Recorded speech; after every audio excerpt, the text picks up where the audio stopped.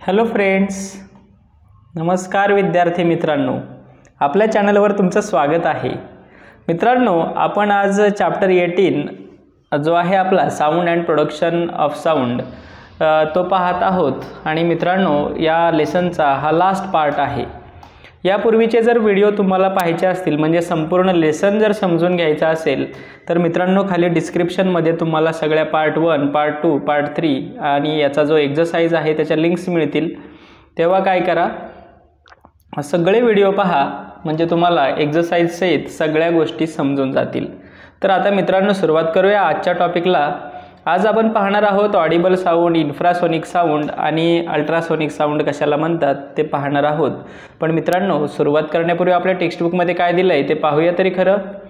काय दिलंय पहा, what would be the difference perceive between hearing only 2 peoples in the class talking to each other and all the children talking to one another at the same time. पहा, तुम्हाला या ठिकाणी एक प्रश्न विचारला आहे, सोपा प्रश्न आहे बरोबर। तुम्ही मराठीमध्ये सुद्धा आठवू शकताय।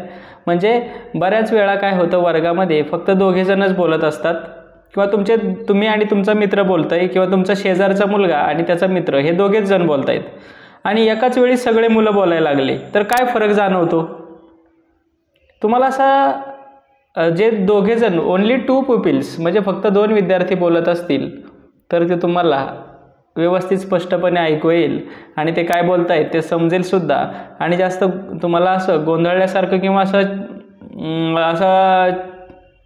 तुम्हाला समजेल, गोंधळून जाणार नाही तुम्ही, ते काय बोलतायत ते समजेल बरोबर।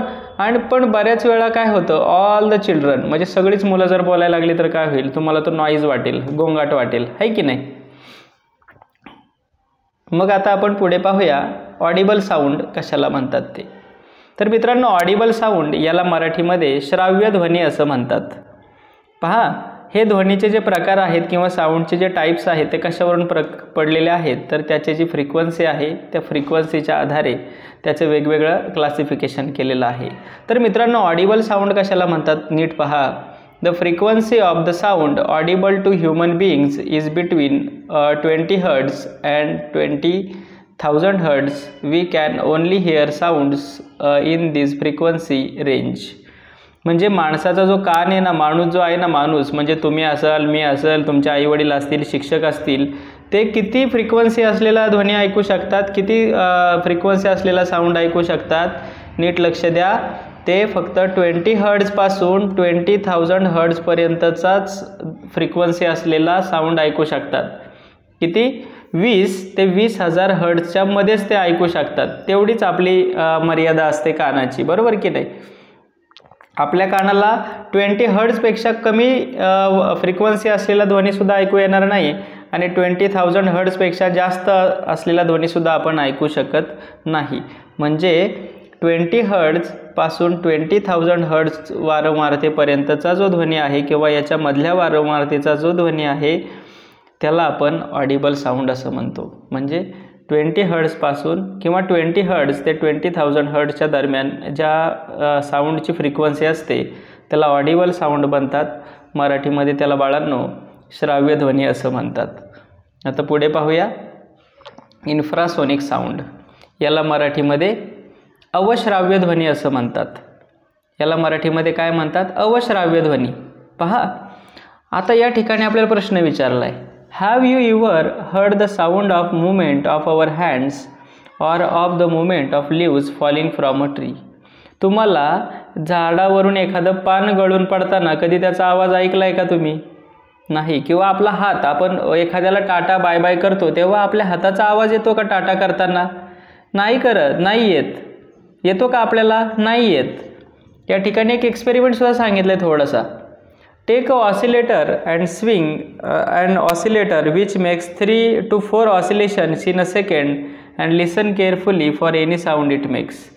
एक दोलक घ्या आणि त्याचं एका सेकंदामध्ये 3 ते 4 वेळा ऑसिलेशन होईल, किंवा 3 ते 4 वेळा त्याचं आंदोलन होईल, अशी परिस्थिती निर्माण करा, आणि काही आवाज येतोय का ते व्यवस्थित कान लावून पहा। तर पहा, हे तुम्ही घरी करू शकताय, ट्राय दिस। पहा, that the oscillator makes 3 to 4 oscillations in 1 second means that the frequency is 3 to 4 hertz. आपण फ्रिक्वेन्सी पाहिले, एका सेकंदामध्ये त्याचे 3 ते 4 ऑसिलेशन्स होत असतील तर त्याची फ्रिक्वेन्सी किती झाली? 3 to 4 हर्ट्ज, 3 ते 4 हर्ट्ज झाली.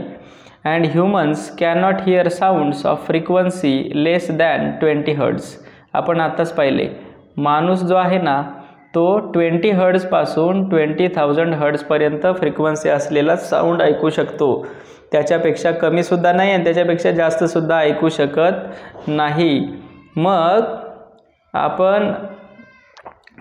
आपण समजा टाटा बाय बाय करतो तेव्हा त्याची फ्रिक्वेन्सी किती असते? 2 ते 3 हर्ट्जच असते, बरोबर. आता पहा, आपल्याला काय शिकायचं आहे? इन्फ्रासोनिक साऊंड पाहतोय आपण. Infrasonic sound, in all the above examples oscillation take place. आपण हात हलवला त्याचे ऑसिलेशन्स पाहिले, झाडावरून एखादं पान पडताना त्याचा आवाज ऐकू येतोय का पाहिलं, पण आपल्याला कोणताही आवाज ऐकू आला नाही. But no sound was heard. का ऐकू आला नाही आपल्याला तो आवाज? तर त्याची जी फ्रिक्वेन्सी होती that frequency was less than 20 hertz. ती फ्रिक्वेन्सी किती होती? 20 हर्ट्जपेक्षा कमी होती ती फ्रिक्वेन्सी. आणि आपला जो कान आहे, माणसाचा जो कान आहे, तो 20 हर्ट्जपेक्षा कमी फ्रिक्वेन्सी असलेला आवाज किंवा ध्वनी ऐकू शकत नाही. म्हणून a sound with a frequency less than 20 hertz is called infrasonic sound.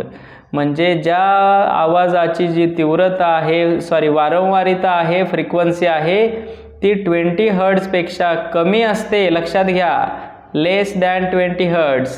त्याला काय म्हणतात? इन्फ्रासोनिक साऊंड म्हणतात. काय म्हणतात? त्याला इन्फ्रासोनिक साऊंड म्हणतात. पण हा इन्फ्रासोनिक साऊंड माणूस ऐकू शकत नाही. मग हा साऊंड कोण ऐकू शकतं? Sounds with a frequency less than 20 hertz R produce by some animals. किंवा असा आवाज कोण निर्माण करतं? व्हेल्स. व्हेल मासा निर्माण करतो अशी ध्वनी. एलिफंट्स निर्माण करतात. रायनोसर्स, गेंड्यासारखे प्राणी असे इन्फ्रासोनिक साऊंड काढत असतात किंवा निर्माण करत असतात. आता पाहायचं आहे आपल्याला अल्ट्रासोनिक साऊंड. काय पाहायचं आहे आपल्याला? अल्ट्रासोनिक साऊंड पाहायचं आहे. आता अल्ट्रासोनिक साऊंड म्हणजे काय पहा, a sound with a frequency higher than 20,000 hertz. 20,000 हर्ट्जपेक्षा जास्त वारंवारतेचा जो ध्वनी आहे त्याला म्हणायचं अल्ट्रासोनिक साऊंड. पहा किती सोपं आहे लक्षात ठेवायला. पहा एकदा मी सांगतो. पहा, हा ऑडिबल साऊंड आहे, श्राव्य ध्वनी आहे, तो माणूस ऐकू शकतो. त्याची फ्रिक्वेन्सी लक्षात ठेवा 20 हर्ट्जपासून 20,000 हर्ट्जपर्यंत. आता हा आहे इन्फ्रासोनिक साऊंड. हा माणूस ऐकू शकत नाही. त्याची फ्रिक्वेन्सी कशी आहे? 20 हर्ट्जपेक्षा कमी, लेस. 20 हर्ट्जपेक्षा लेस आहे इन्फ्रासोनिक साऊंड. आणि जो अल्ट्रासोनिक साऊंड आहे त्याची फ्रिक्वेन्सी किती आहे? 20,000 हर्ट्ज, म्हणजे 20,000 हर्ट्जपेक्षा जास्त. अल्ट्रासोनिक साऊंड म्हणजे 20,000 हर्ट्जपेक्षा प्लस, बरोबर. दोन आकडे लक्षात ठेवायचेत, 20 आणि 20,000, बरोबर. 20 पासून 20 हर्ट्जपर्यंत कोणता ध्वनी असतोय?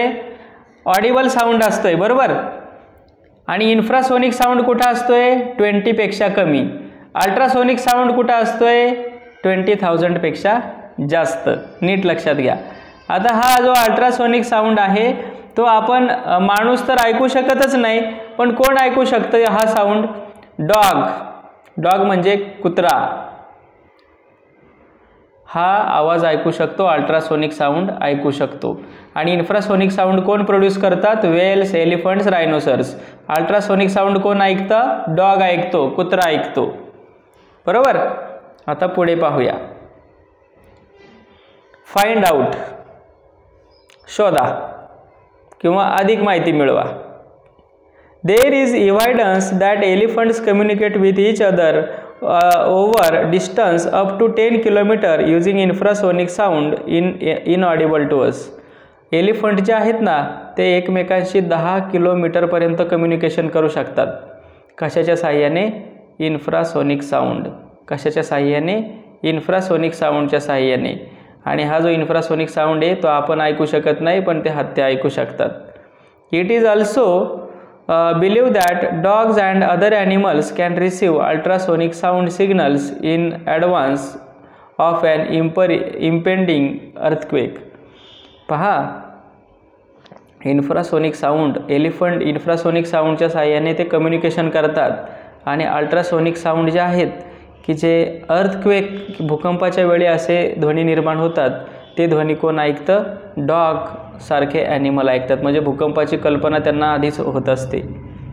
अशा पद्धतीने हे 3 प्रकार होते. ऑडिबल साऊंड की जो 20 ते 20 हर्ट्जपर्यंत 20,000 हर्ट्जपर्यंत त्याची फ्रिक्वेन्सी असते. त्यानंतर आहे इन्फ्रासोनिक साऊंड 20 हर्ट्जपेक्षा लेस. आणि अल्ट्रासोनिक साऊंड म्हणजे 20,000 हर्ट्जपेक्षा जास्त. आता पहा, हे जे आता जो आपण सायन्स शिकतो ना मित्रांनो, त्याचं प्रत्येकाचं कुठं ना कुठंतरी ॲप्लिकेशन झालेलं असतं. या सायन्सच्या रूल्सचा कुठेतरी वापर झालेला असतो. त्याचप्रमाणे ह्या अल्ट्रासोनिक साऊंडचा सुद्धा यूज झालेला आहे. कशात यूज केला जातो पहा त्याचं? To clean delicate ornaments and tiny parts of a watch. जे नाजूक दागिने आहेत, तसेच घड्याळाचे जे डेलिकेट पार्ट्स आहेत, सूक्ष्म भाग आहेत, टायनी पार्ट आहेत, छोटे छोटे घटक आहेत, ते अल्ट्रासोनिक साऊंडच्या साहाय्याने क्लीन केले जातात. अजून कुठं यूज केला जातो त्याचा? To observe internal organs of the body. आपल्या शरीरातले भाग पाहण्यासाठी, म्हणजे आपले इंटेस्टाईन, हर्ट वगैरे पाहण्यासाठी अल्ट्रासोनिक साऊंडचा वापर त्या मशीन्समध्ये केला जातो. त्यानंतर अजून कुठं केला जातो ultrasonic साऊंडचा use? To detect tumours in the brain. मेंदूमध्ये जर गाठी वगैरे झाल्या असतील तर त्या ओळखण्यासाठी अल्ट्रासोनिक साऊंडचा वापर केला जातो. अजून to detect faults in a metal. धातूमधील दोष ओळखण्यासाठी अल्ट्रासोनिक साऊंडचा वापर केला जातो. पुढे 5 इन रडार सिस्टीम. रडार सिस्टीममध्ये वापर केला जातो. अजून to kill certain microbes and insects. छोटे छोटे जे सूक्ष्मजीव आहेत त्यांचा नाश करण्यासाठी किंवा त्यांना मारण्यासाठी याचा वापर केला जातो अल्ट्रासोनिक साऊंडचा. पुढे सोनार. सोनार सिस्टीम म्हणजे काय आहे पहा? Sound navigation and ranging. Sound navigation and ranging he system कशासाठी यूज केली जाते? To locate the C bed or the position of a ship. म्हणजे जहाजाची स्थिती ओळखण्यासाठी किंवा समुद्राचा तळ किती दूर आहे हे ओळखण्यासाठी या सोनार सिस्टीमचा, की जे अल्ट्रासोनिक साऊंडवर डिपेंड करते, त्याचा वापर केला जातो. अशा पद्धतीने मित्रांनो हा लेसन या ठिकाणी संपलेला आहे. याच्या एक्झरसाइजची लिंकसुद्धा मी तुम्हाला खाली डिस्क्रिप्शनमध्ये देत आहे. थँक्यू.